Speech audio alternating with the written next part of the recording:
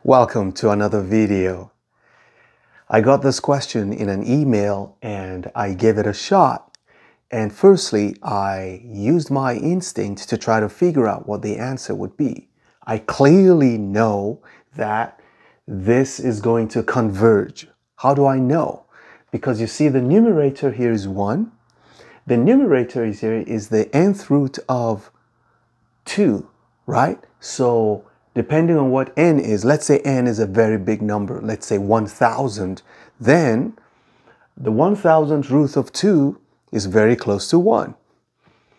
The same thing here, the same thing here. So it's more or less having 1 plus 1 plus 1 n number of times divided by n. As n goes to infinity, I know the numbers on top would be less than the numbers will be less than n, so it's more likely to converge, right? And because it's less than n and n is going to infinity, I should be getting 0, right? My only problem is the number of terms, the minimum this can be is 1, so it's like adding 1 an infinite number of times divided by infinity, so it's an infinity over infinity situation, which I cannot really tell is going to give me 1, or 0, or does not exist. I don't know. I don't think it is. So that's the problem with this problem. So my instinct did not help me, but calculus did. Let's get into the video.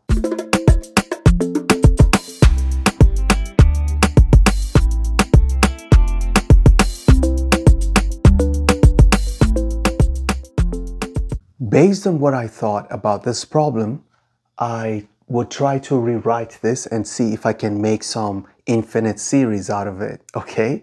Well, that's what I thought when I first started the problem. So I'm going to say that this is equal to the limit as n goes to infinity of, you see, this 1 is the same thing as the nth root of 2 raised to power 0. You see that? So this adjustment, this is what they wrote as 1. So this is to power 1, power 2, power 3, all the way to n as the exponent. So instead of writing this, I can just write it in the exponential form. So I could say that this is 2 raised to power 0 over n.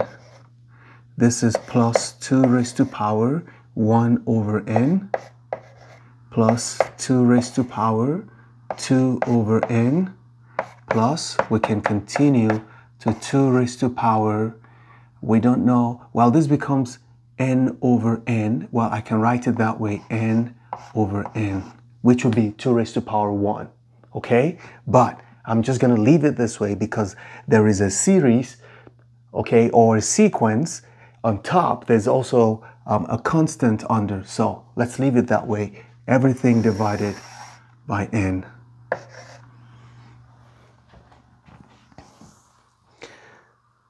So if you look at what we have here, this is the sum of terms. These terms are just changing.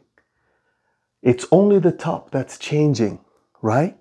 So we can write this in a summation form and say that this is equal to the limit as n goes to infinity of, see this top part, we can write as the sum of 2 raised to power, let's call it I over n, but I begins from 0 and stops at n divided by n. Okay, let me rewrite this. So another way of presenting this question is this. But this is more like you're writing the Riemann sum, like the sums of all the rectangles that you have split. Let me show you. This is the same thing as saying this is the limit as n goes to infinity of, you have the sum from I equals 0 to n of 2 raised to power I over n multiplied by 1 over n. Now, this is a Riemann sum for a particular integral. Remember the definition of the integral? Okay, because this is the most accurate and predictable way to evaluate this limit. Now, see what I mean by this.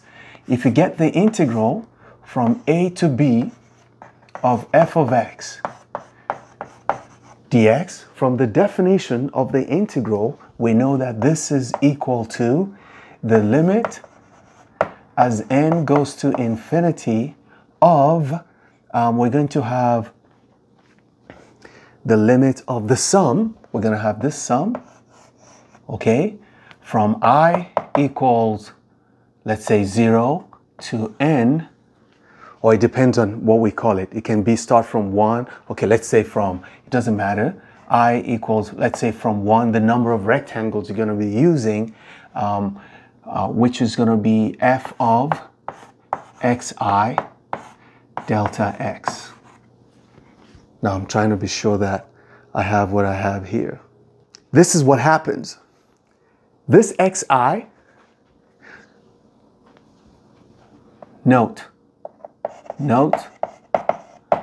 that this xi, if we're using the right end,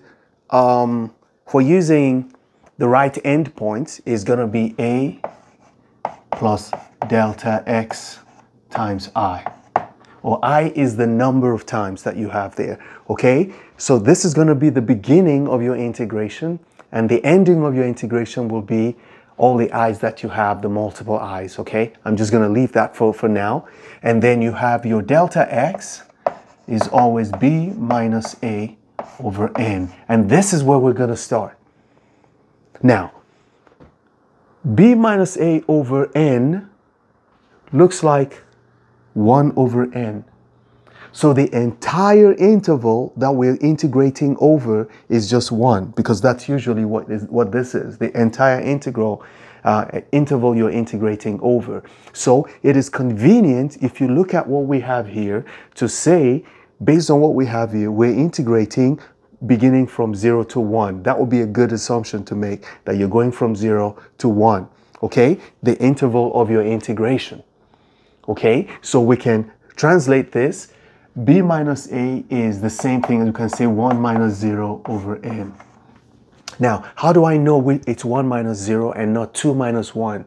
It's because if we're using the right end point, look here, 2 raised to power I over n is basically, look, delta x times I is 1 over n times I here. You see, that is your xi. The variable that's changing is just 1 over n times I. So it means that there is no a. The a is 0, which means that this has to be 0. So what we're saying, that this integral here, look, the limit as x goes to infinity of this sum from I equals 0 to n of 2 raised to power I over n times 1 over n is the same thing as the integral from 0 to 1 of this function. Remember that if you want to know what the function is, just look at this. This sum is the function of xi, but xi is this, which in this case, if you compare this, so the function is definitely 2 raised to power some variable. That variable is I times 1 over n. It's always this. So it's 0 plus delta x. So delta x is 1 over n. You see that? Times I. So this is to the power of x dx. This is the Riemann sum of this integral. I had to pay careful attention to each of these details, and because if you want to write this as a Riemann sum, this is what you're going to be writing. This, you get this.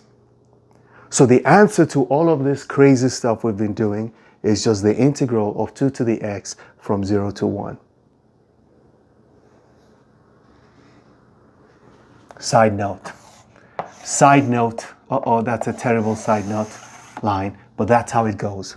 So this is really what we're working from here. You go here, but you have to be able to see it, okay?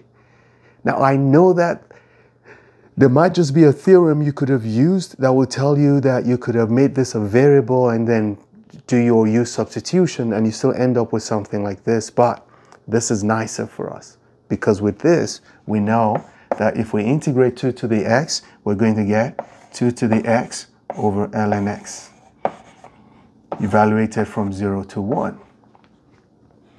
If you plug in 1, you're going to get 2 to the 1. So this is going to be 2 to the 1 over ln 2, come on, over ln 2 minus 2 to the 0 over ln 2.